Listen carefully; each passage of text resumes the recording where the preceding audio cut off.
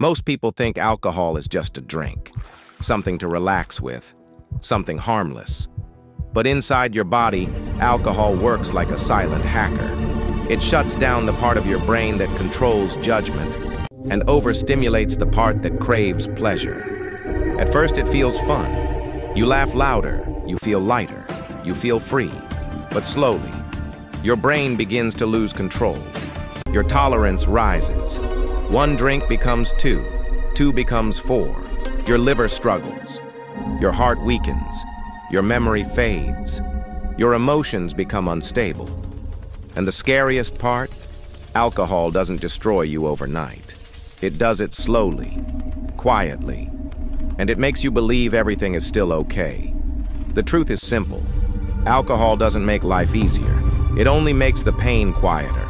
For a moment, and when the moment ends, the pain comes back even stronger. What starts as a choice can end as a chain. Choose wisely. Your life is worth more than a bottle.